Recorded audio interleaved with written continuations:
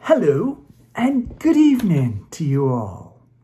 When I say good evening to you all, I said it with a vibration. That vibration should regenerate into something beautiful. When I say something beautiful, just imagine what we have gone through in 1 year. Just imagine how we shaped our lives in 1 year.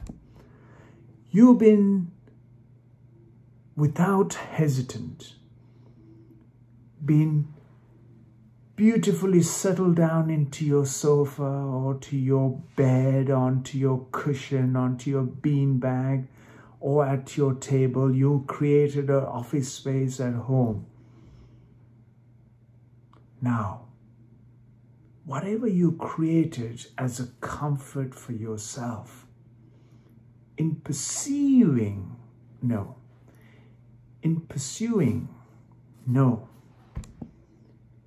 In finding the comfort for yourself, you generated something that is worthwhile for you, that you became comfortable, capable, useful, and put a lot of emphasis in how to get things right that works for you. Similarly, we have been introduced that what was written down in big letters at a corporate level was much more beneficial through lines of supply, complications of supply chains, costs, and also chain stores like your coffee, like your fast food, like your clothing, like your food stores, like your utility stores, like your shoe shops, like your clothes shops. All of those that was on the high street, down your street, down in your village, down in your community, in your towns, in your community, got completely, your fishmonger, just imagine, the baker, the laundryman,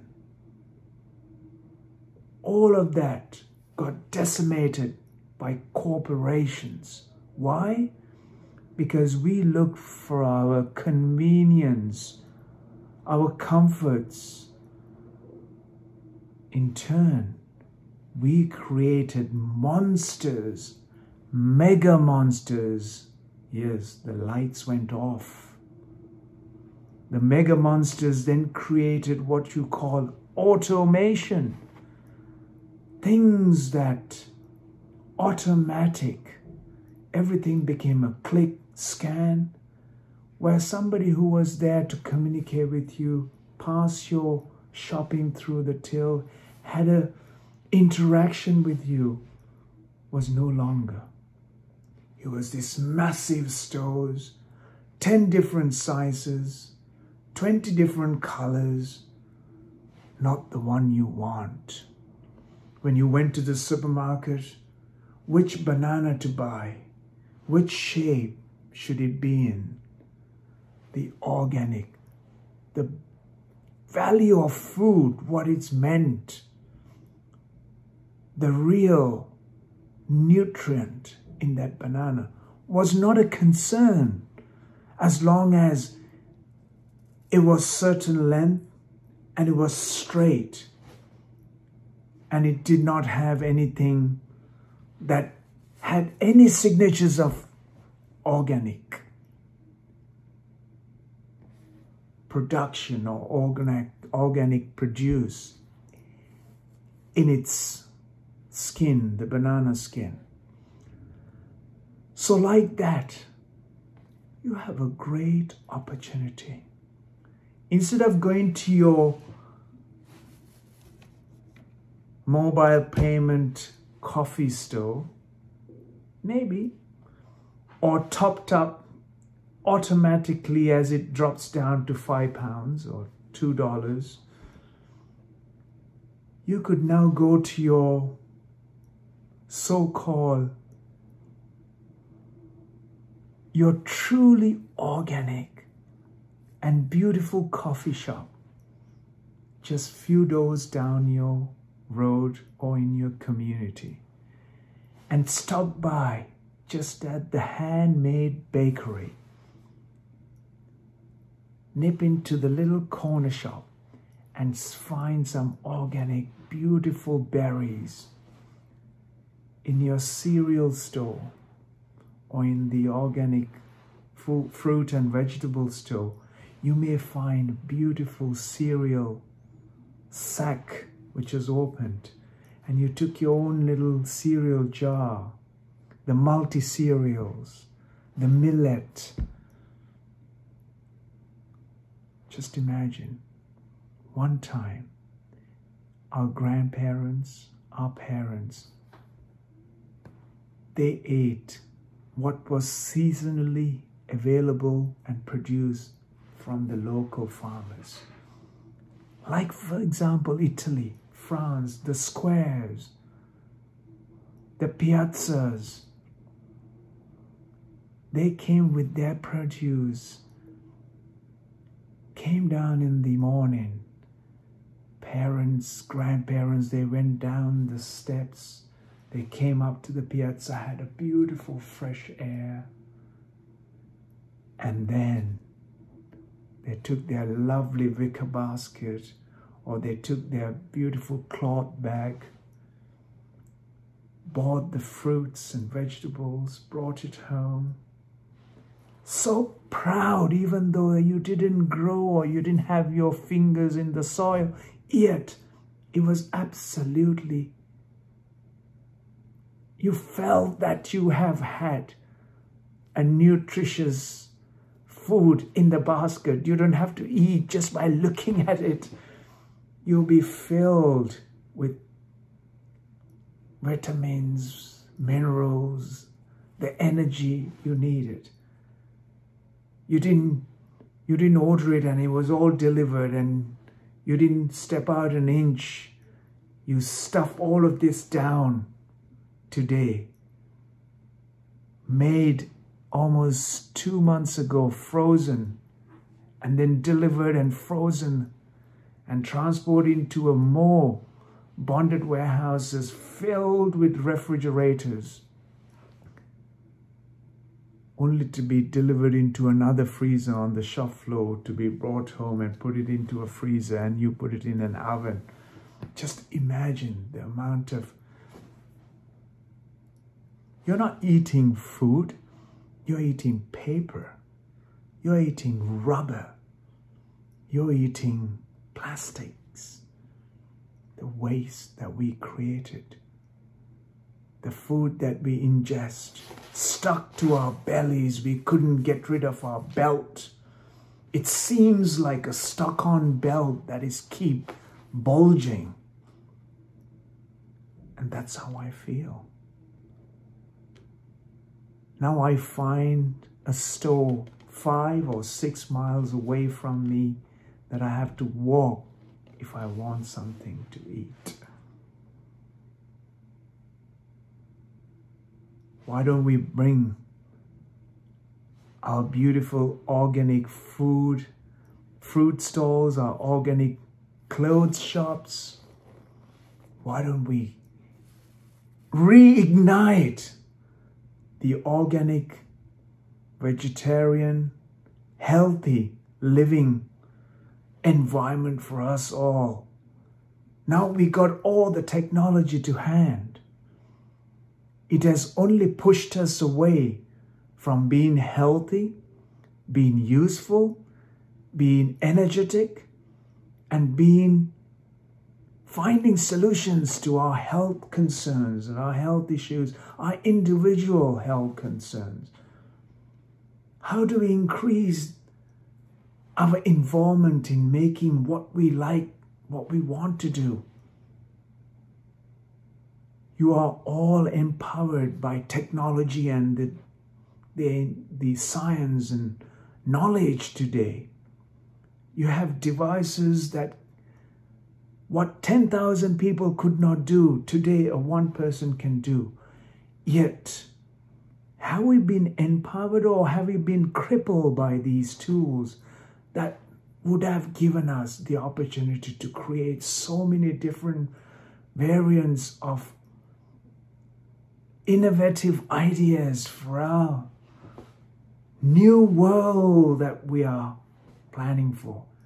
You can also be the next futuristic, the car manufacturer. You can also be the next futuristic organic clothing manufacturer of the planet. You could also be the next conscious, green, environmentally, naturally balanced business entrepreneur. How does that sound for you? Are you ready for these challenges with the situations facing us? Because every situation we face, there's thousands, if not infinite possibilities of finding the grand solutions if it works for you as a human being. Regardless of gender these days, everything is unisex. Everything should fit. Our minds fit without a gender or an identity. Our mind should fit to the planet's phenomena, the life phenomena. Everything we should put our hands on must find a beautiful expression. Everything we do should have a profound impact. It's not how many you impact, it's how profound is what you are doing that will impact. I wish you luck. I wish you energy and the grand ideas that you can put to work for the humanity to blossom and thrive. People will find energizing and uplifting encouragement by collectiveness, by individual innovative and brilliant ideas at the same time.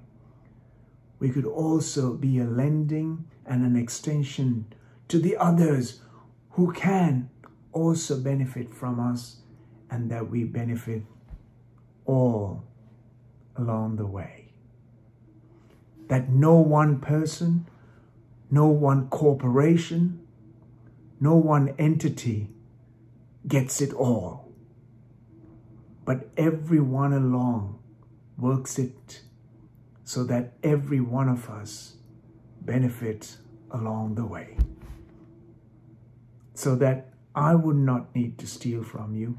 I would not need to protest. I would not need to look for my rights and this and the other. Because all of this comes because of access to necessities of life. If you create the balanced condition and allowing humanity to blossom and give access to the basic necessities of life,